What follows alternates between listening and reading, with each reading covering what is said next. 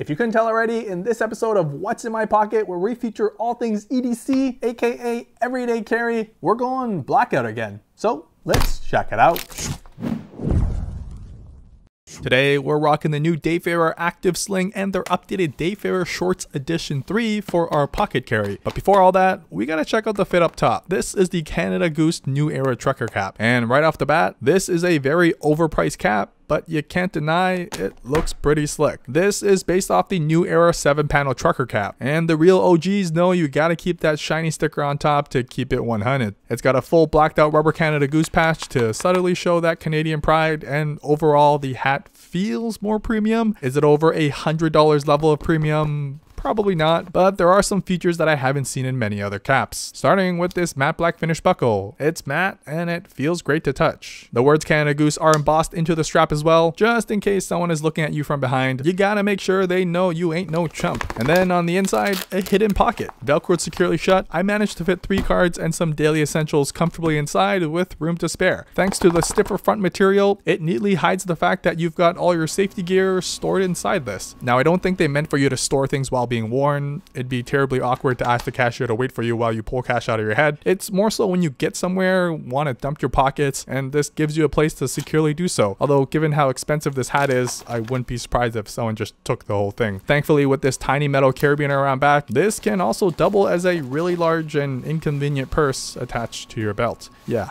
Money well spent. Since we already showed it off, let's start down under. These are the new Dayfarer Shorts Edition 3, which have quickly become my go-to shorts. But moving to the front pocket, let's talk phone. In this collection, the iPhone 11 Pro, but more importantly, sporting a D-brand grip case with that teardown skin for all that dark robo-techno vibes. The case itself, as the name suggests, is grippy. They line both the edges with these rubber patches that kind of feel sticky and mushy, which gives your fingers something to actually grasp onto while not having anything stick out or in the way whatsoever. The buttons are textured, making them easy to locate, and they're very satisfying to click. And the case has a thick enough booty around back to keep that Illuminati cutout safe. But really, it's this that gives it the wow factor, the customizable back. Like with this teardown series that just satisfies my 8-year-old self's desire to break open every toy I got to see how it worked, and then never knowing how to put it back together. I can still hear my mom scolding me every time. There's a fair lip around the front screen, lowered side edges for a smoother Tinder swiping experience, and enough protection when you realize no one is swiping right on you. Obviously, I had to take this a step further though, like with this mounting bracket for the Pop Sockets Pop Wallet Plus. To sum it up,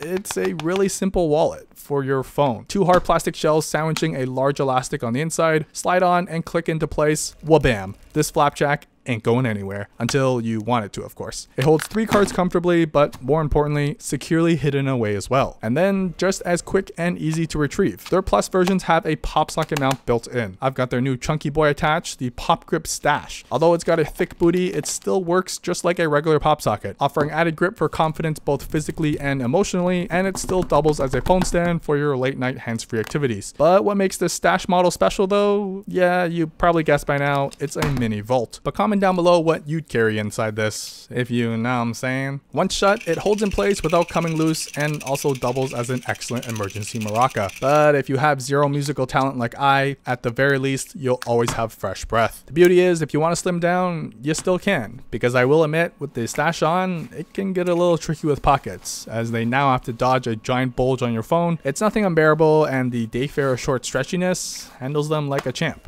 The party down under ain't over yet. This is the Riot Division Samurai belt, because it ain't a complete Blackout EDC unless you achieve the Ninja Samurai status. Attached to it though, the Dispatch AirPods Pro clip as part of their Fidlock keychain set, with my favorite item in this whole video, a colorware matte black official Apple AirPods Pro. Before you get too excited, this almost doubles the cost of the actual AirPods, but this also isn't just some skin you stick on. Colorware actually paints everything in the color of your choice and does a damn good job at it too. And when you spend this much money on something, you don't want to hide it in some dinky case. That's why the Dispatch AirPods Pro clip is perfect. It's more of a soft pouch for your fancy AirPods to rest in. The soft material doesn't scratch the finish while still providing coverage from any dings or dongs. Retrieving is my favorite part though. Squeezing it out has an oddly relaxing nature to it. Plus, if you're in need of a tiny bag, I got you. Perfectly fitting a tiny Altoids tin, or it's great for some loose change and obviously quick access to your daily essentials too. The whole keychain system is based on these Fidlock clips though. They've got several clipping options, but my favorite is their new carabiner clip. Everything everything stays securely in place, but with a simple lift, you've got instant access to it. Plus, the universal mount means you can swap between them, like onto their belt clip that also offers additional mounting options as well. Finally, to reiterate and really appreciate what Colorware has done, you have to see them side by side. The details in the edge finishing, LED cutout, and the alignment around the curved surfaces on the buds, this is something you constantly show your girlfriend in hopes she gets the right gift idea for your 3-week anniversary. Now around back, a staple piece of EDC, your keys. And for this collection, we've got the Distill Union key loop. Starting off with that clean and minimal leather design, I've been a huge fan of their functional products, but also the level of detail they put into the craftsmanship, which you can see in the sealed edges and choice to use full grain leather. The product itself is simple. 2 magnets that snap these key mods together to create a swivel point for easy and organized accessibility, which despite packing all that inside, the magnets are strong enough to keep everything in place in my scientific shake test. Now you may be wondering, why magnets? Well, let's say you need to share a key.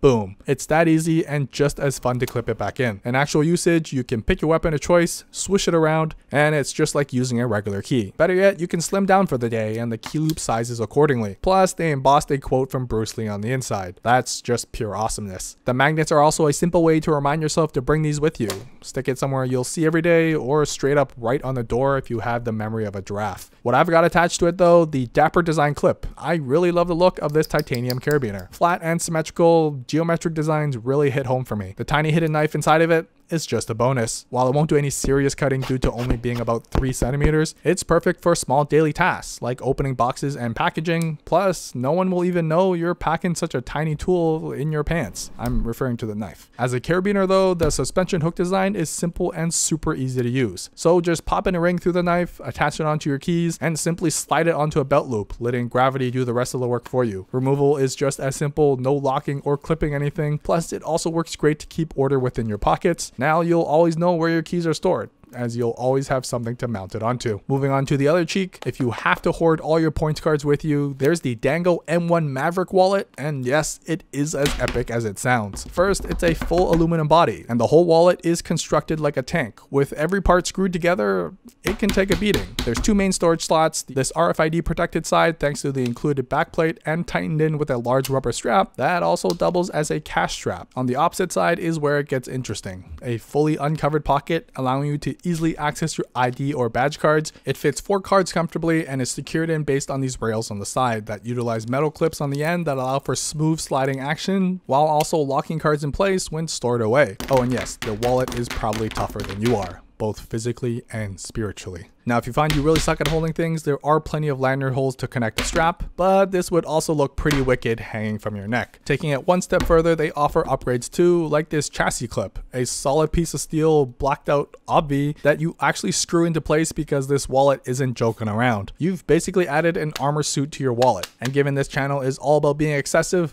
I freaking love it. It will bulk up a bit, but it does make it a little more useful. The clip can be utilized for additional storage of cash or cards, but my favorite usage is if you need to badge into an office or show ID at all times, you'll never feel cooler than when wearing this on your belt. Especially when you pull this ninja move. Or if you're a real rebel, strap it straight onto your back strap for the quickest of quick access. So that's the new Dayfarer shorts. They're my new go-tos that I wear until I need to do a number 2. Not only because they're minimal, water resistant, and very durable, the 4-way stretch material makes these the most comfortable shorts I own. And anyone with thunder thighs can understand the struggle. As a bonus, there's actually a secret zipper pocket within the front left pocket. I've got these high-tech poker chips, a wicked little fidget coin for anyone that can't keep their hands still. This is a full titanium chip with their delta pattern inlay, and everything about it screams wicked. It's tougher than nails, the symmetrical grooves feel great to just rub your fingers through, and it's just something you can fidget around with without worrying about dropping it and breaking. For context, if you've ever held a plastic poker chip before, it's pretty much identical in size and thickness. It also just acts like one too, but like way cooler to pull out of your pockets and show off. They're even better when you have more, thanks to these ridges. It's orgasmically satisfying when you feel these click perfectly in place. They've got a range of materials and designs, but they're also super exclusive and are released in drops. So if you want to cop one yourself, be sure to join their Facebook group and keep an eye out for any news on their Instagram. Alright, enough staring down there. Eyes up here, guys and gals. This tiny bag is the Dayfarer Active Sling, utilizing my favorite Fidlock magnetic buckles for easy and fun clipping action. At less than 2 liters liters in storage, it doesn't carry a lot, but that's kind of the point. It's not designed to lug around your phablet or other useless just-in-case products. This is for the essentials of essential EDC. A full width sleeve on the back, 2 stretchy mesh pockets in front of that for smaller items, and your main dump area for everything else that can approximately fit 3 fistfuls. To top it all off, a secret zippered pocket on the front wall. Although not as voluptuous inside, it does span the whole front face of the bag. In this case, a perfect pocket for the dispatch face mask, a new essential item that should be in everyone's EDC. These consist of a full cotton ripstop exterior with a 100% soft cotton interior fabric. There's also a pocket between the 2 fabrics for a filter you can cut to shape to fit inside. The nose bridge is supported with stiffer construction to help keep it in place, and they utilize a bandana fit system with, of course, a Fidlock magnetic buckle. Since it doesn't require you to hook onto your ears, it does take a bit to get used to, but I definitely prefer this over the constant chafing on my ears. Do note this isn't a direct substitute for N95 masks, but wearing a mask is recommended to help decrease exposure. The cover does stick out at the bottom, but I find it helps with breathing and speaking without rubbing up against my silky smooth lips. Plus, given this is reusable and washable, you can actually remove the strap and utilize it with any other mask you own. Just an extra measure to ensure the masks are completely wrapped around the sides. So let's do our part, wear a mask, and help prevent the spread for yourself and others around you. That's the front zipper pocket, fitting about a full flat hand inside. But moving inside the main pocket, this one's for the magic enthusiasts or just anyone that enjoys a game of Big 2. The Patrick Cunn classic case designed to hold a deck of cards, and the Magician's Bible, the pocket edition of the Expert at the Card Table by Erdnase. The case is made of a smooth and plush leather with clean stitching around the edges. It's got minimal branding around back, and I'm kind of a fan of the orange pop here. It's held closed with a magnetic clasp, quick to access, but strong enough to keep things closed shut as well. The soft suede-like lining on the inside makes sure your deck of choice is comfy, but more importantly, the whole case keeps your cards in pristine condition while on the go. The backside also doubles as a sleeve for a credit card or 2, cash if you still live in the early 2000s, or even some magic props to impress the ladies. The case just makes holding a deck of cards feel way more profesh, but it's also just one less thing you have to worry about when tossing into your bag. If you're curious, inside we've got the Stussy bicycle playing cards in that black and white contrast design. Nothing fancy, but a splendid choice for this collection. As for that pocketbook, let's just say it's the first thing every magician should read through. Erdnase is an OG magician that crafted a lot of what's out there now, and this book teaches the foundations to pretty much every other trick out there. It's about the size of a playing card and fits perfectly with the classic case. A great set to have on you to practice your double lifts on the go. Now that's the back sleeve with plenty of room to fit other flatter items, but moving to the front now for bigger boned items like these foldy sunglasses. And I can't imagine a name more straightforward and cute at the same time. You unfold and well, bam. If you love staring at the sun for that burning sensation, well, with these babies, now you can do that while looking super fly. This is their browline style with the half brim design. It's minimal while still being sturdier than your flimsy aviators. The fold lines hide away nicely, they feel like full-fledged sunglasses with the classic nose bridge, and they don't fold in on itself even if you like to do this for some reason. Plus, they sit securely in place on my head through my scientific shake test as well. When you're done, putting them away is just 5 folds away.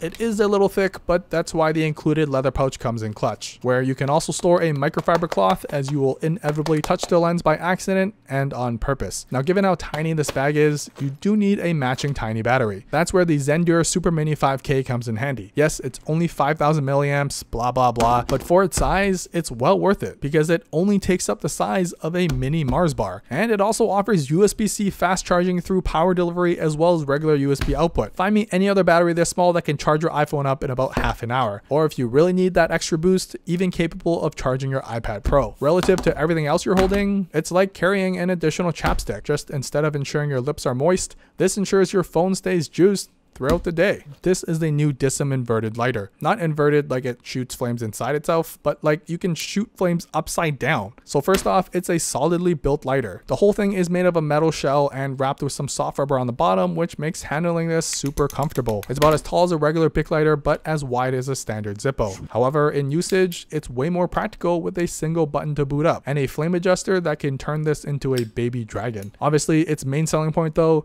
it's being able to invert it. Super useful if you celebrate every little accomplishment in life, like Happy Wednesday every week. It's just way easier to do compared to your standard lighter, and you don't have to fear for your life. The cutout also makes gripping the lighter feel natural, and thanks to the low temperature pressurized butane fuel tank, it creates the perfect flame output every single time. So although this lighter looks cute with its donut hole cutout, it can still handle some serious abuse. and it's just super fun to fidget with too. Although I don't recommend playing with fire, especially near your eyebrows. Then there's the tiniest item of them all, the Big Idea Design Mini TI pen, of course, in the stealthy black finish here. Utilizing a twist mechanism to play peekaboo with your pen, it's small. And I kind of love it because it's just long enough to comfortably sit in the crevice of my hand, more than enough to perfect my masterpieces. And I know what you're wondering. What about the Fisher Space bullet pen? Well, it's a different style. While the Fisher Space requires you to remove and recap, it's perfect for those looking for an easy to carry full-size pen, but the Mini TI pen sits shorter on the hand and it takes some time to get used to, but it can be managed with a single hand, as twisting out and in is a breeze.